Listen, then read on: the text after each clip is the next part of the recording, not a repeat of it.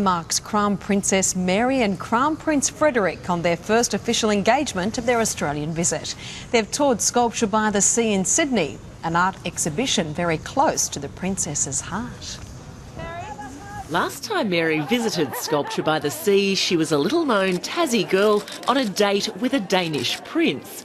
Today she returned to where it all began as a princess. Hi Mary, welcome home. Is it nice to be back in Sydney? Yeah, it's lovely. The couple came to see Bondi's famed outdoor sculpture exhibition.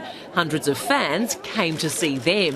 She's educated, she is natural, and she's a perfect representative for Australia. She's very pretty and she's nice. Looking flawlessly fresh in casual clothing, the couple spent an hour enjoying the exhibition and greeting well-wishers.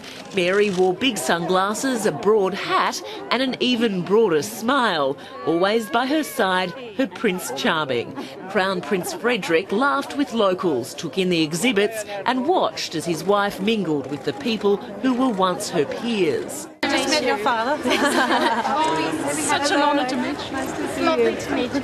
She's gorgeous.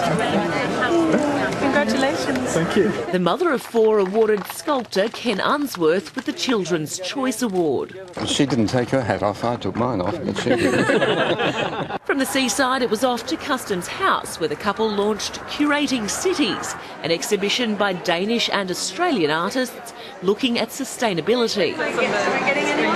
On the shore of Sydney Harbour, the Danish couple then enjoyed a traditional Aussie barbecue and chatted with invited guests. The royal couple are now enjoying a rather wet ride to Admiralty House, where they'll be met by around 30 official guests, including the Governor-General. They'll stay the night before continuing their official tour tomorrow.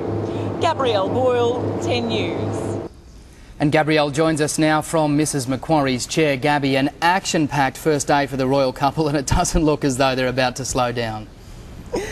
This really is a busy trip for the royal couple. As you saw just a moment ago, they're now at Admiralty House, where they're dining with the Governor-General and 30 invited guests. They'll then stay the night. Tomorrow, another action-packed day. They're expected to meet with the Premier, go to an exhibition in the afternoon. Princess Mary will attend the Westmead Cancer Centre. So a very busy day. Of course, the question everybody is asking is, when are we going to get a look at those two adorable children? Of course, twins, Princess Josephine and Vincent. We haven't seen them yet. We saw them getting off the plane. That's about it, but that is the question on everyone's lips.